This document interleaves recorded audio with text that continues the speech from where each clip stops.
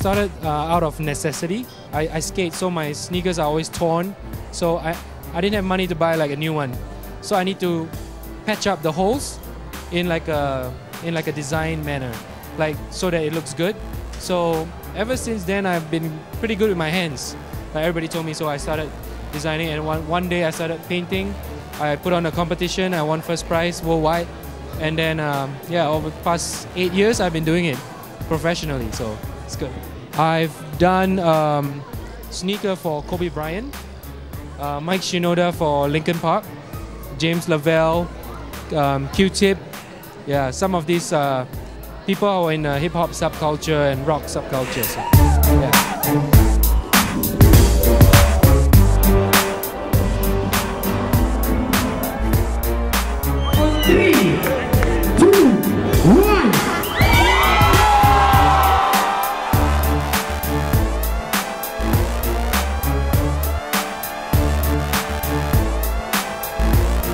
I think it's just creative culture, because South Africa is such a mixing pot of different cultures. People are coming here, you know, to mix and actually just get inspired and see what the creative people are doing.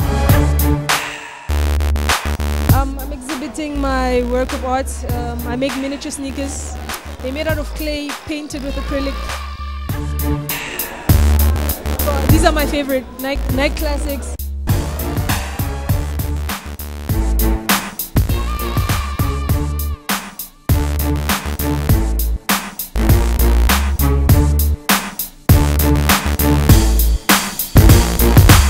Today we're gonna do a demo, and this is the demo I did in Singapore. So one in Singapore, one in Paris, and now in South Africa. So let's up the game.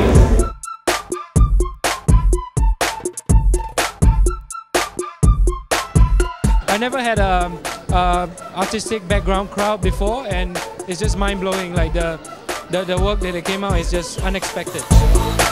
So I'm really happy. The sponsors are really happy.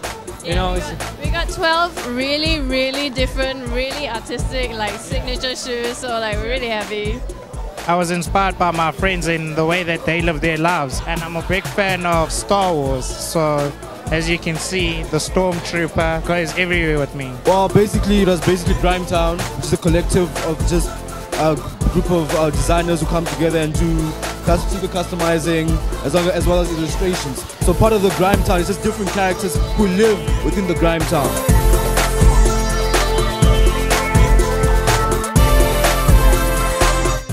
Most importantly is for them to bring home the skill, and them knowing when they see a shoe in a shop, I can do something about that.